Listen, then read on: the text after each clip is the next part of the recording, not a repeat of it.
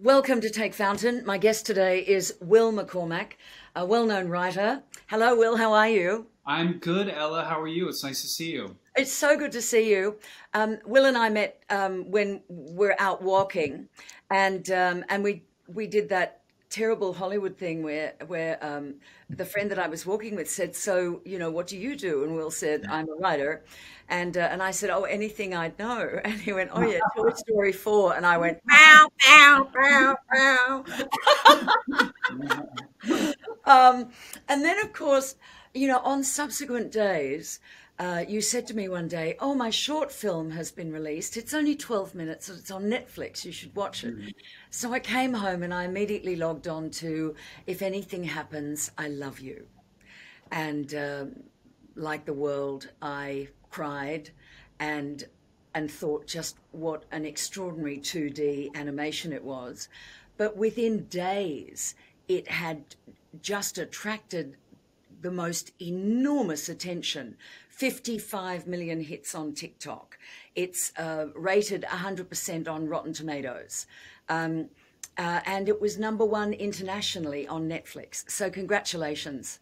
So let's start there and talk about your film. How's it going? Oh my God, it's been I've been doing this a long time now, and it's been making this short film with the crew that I had the privilege of making it with, and having it released in the world, and having the response has been the single most rewarding and cathartic experience I've ever had as a storyteller. It's just Yeah. been phenomenal. So we This had is very low expectations, and something about the film struck a chord internationally. And we were buoyed, I think, by the TikTok phenomenon that happened, but I think it just struck a chord with people all over, and that we were not prepared for, but we're delighted by the response. this is a story of a couple who lose their child in a school shooting. Hmm. So it's a very sensitive, and it wasn't necessarily released at a time when you would think that it would necessarily have an impact. Is that right?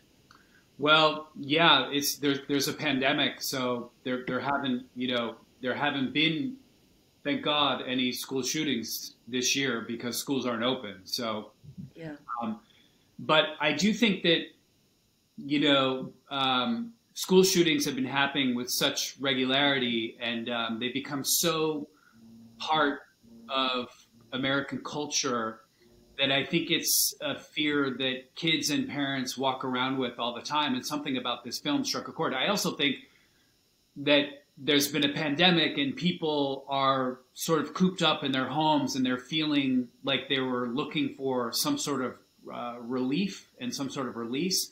And I do think with this pandemic, I think the movie is about a school shooting, but I think it wraps around its arms around all types of grief. I mean, I've had people reach out to me who've lost children to gun violence, but I've also had people reach out to me and say, I lost my father during this pandemic, and your film spoke to me in a way that it touched on grief that I had bottled up. So Yeah. uh, it is about a school shooting, but I think the movie somehow has embraced all forms of grief because lots of people have responded to it, and not just people who've lost loved ones to gun violence.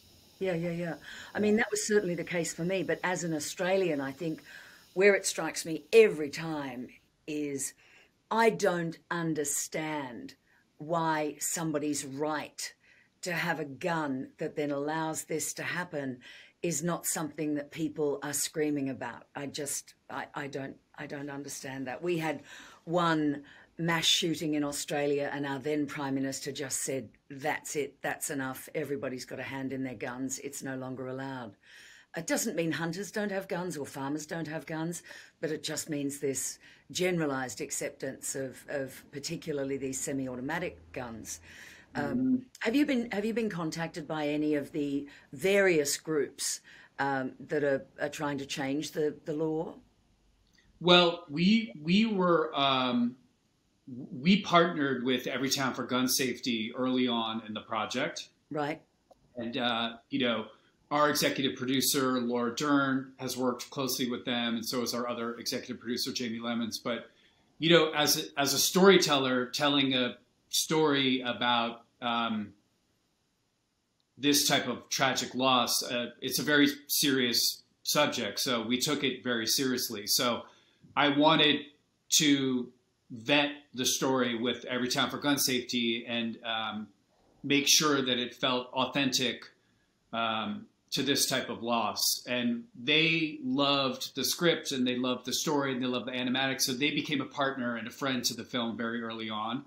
And then, of course, we also connected with lots of people who have lost loved ones to gun violence, because it's just a very difficult thing to try to wrestle with narratively. So we were really, really thorough in writing the script. The script is only 12 pages long, and it took a year to write.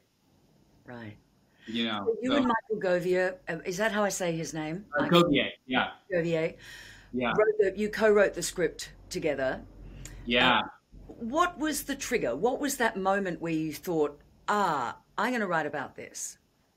It's a good question. I mean, Michael and I actually met in an acting class in the Valley.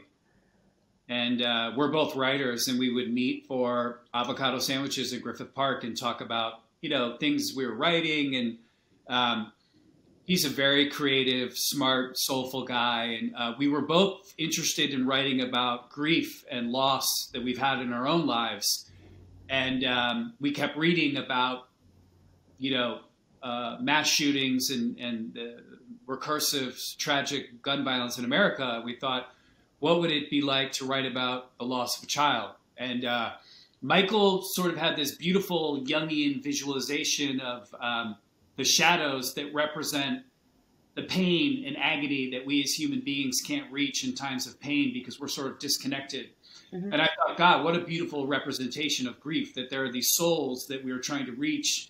And hopefully through the grief process, we are connected with them, and that darkness is able to connect with the light, and we're able to become whole again, which is easier said than done.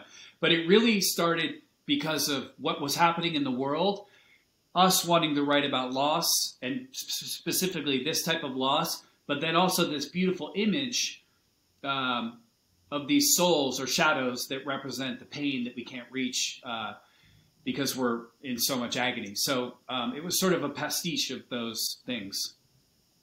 So, would you get together face to face to write, or do you write separately, or do you use a shared platform where you're working at the same time? How does it work for you? What's your process? This movie we wrote side by side, and I write alone too, but I love to collaborate. And film is a team sport, and we really just found a rhythm. And we also watched hundreds of animated short films, and I'd worked at Pixar, and I'm sort of an animation geek. So visually, we were sort of on the same page from the get-go. There's a Belgian movie that won the Academy Award in, I can't remember what year, 2003 or something, called Father and Daughter. And that was a huge inspiration for us visually, and how lean and spare it was. But we just were really in rhythm right from the beginning. You get lucky sometimes making a film. Usually you don't, but sometimes you do. And I was really lucky when I met Michael, because we were just in lockstep from the moment we met creatively. I think I really like the image of the blue paint on the wall in the garden, mm-hmm. Which represented one thing when it was damaged, and another thing when it was repaired, and then another thing. Mm-hmm. It's those kinds of things, and I can feel your friendship in the film, which is a beautiful thing. But you also, you, as you say, filmmaking is a team sport. You worked with Rashida Jones mm-hmm. On Toy Story 4. Mm-hmm. Is that the kind of thing where you work side by side, or is there a different process when you're working on something that is much larger scale?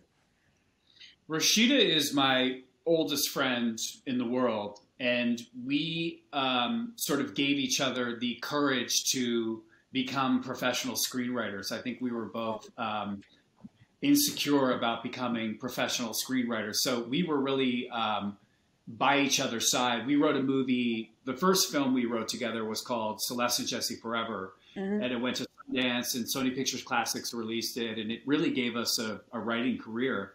But we really gave each other the courage to write. I do both now. I just wrote a movie for Disney alone, and I'm writing another film right now with Michael, and Rashid and I are producing together. So, you know, really it's finding someone who is passionate about the same type of storytelling and someone who's willing to do the work, because, you know, screenwriting is not glamorous. It's a grind, and it's a day-to-day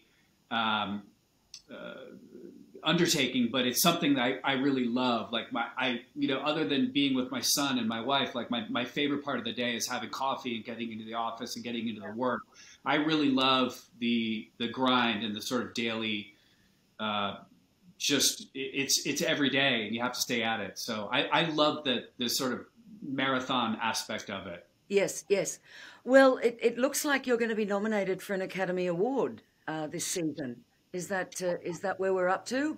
I love to hear you say that. I don't know. We would gladly accept an Academy Award nomination if that were to happen.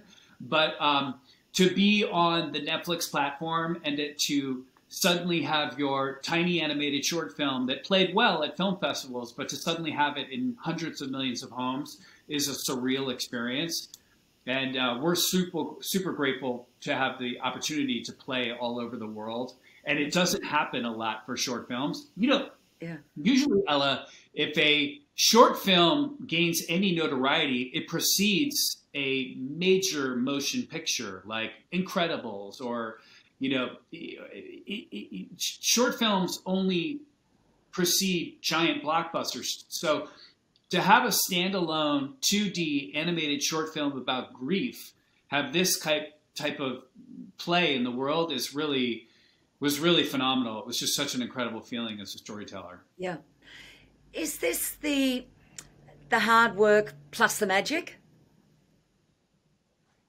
Yeah. I mean, I think it's, you know, I think it's, for me, I'm always trying to, and this is not virtuous in any way, I'm always trying to tell stories that matter to me, because they're really hard to tell even when you are connected to them. But also, I feel like that's my real capital. You know, Rashida's father, Quincy, once told me that the reason why he's so successful is that he always worked on things that he loved.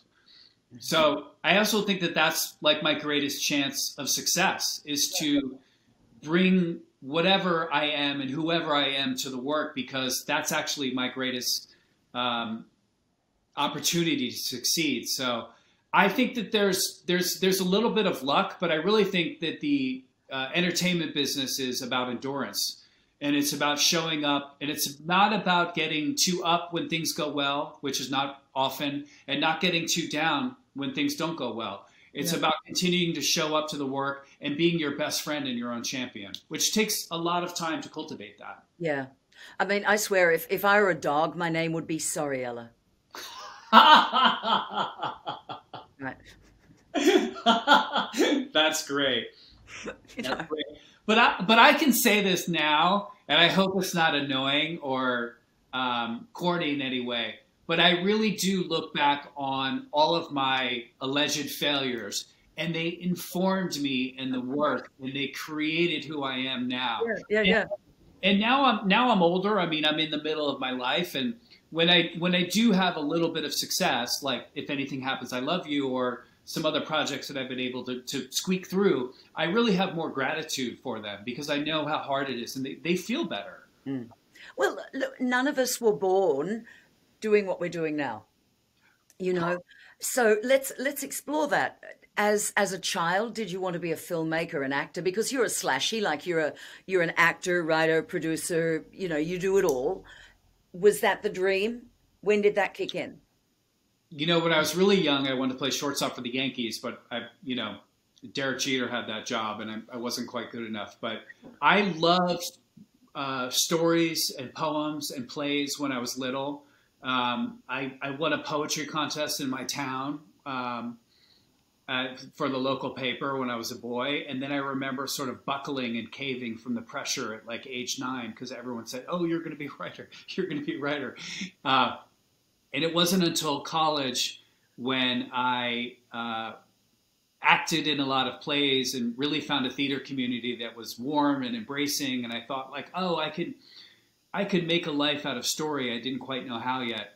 And then I became a professional actor. I did lots of theater, and I did some films, and I did lots of pilots and TV shows. And my acting career wasn't quite as fulfilling as I wanted it to be. So I was also drinking a lot, and I gave up drinking, and I became a professional screenwriter. And I said, I'm going to write every day until I sell something. And I sold a movie with Rashida, and I sold a pilot. We sold a pilot to Showtime. And then suddenly 1 year, I became a professional screenwriter.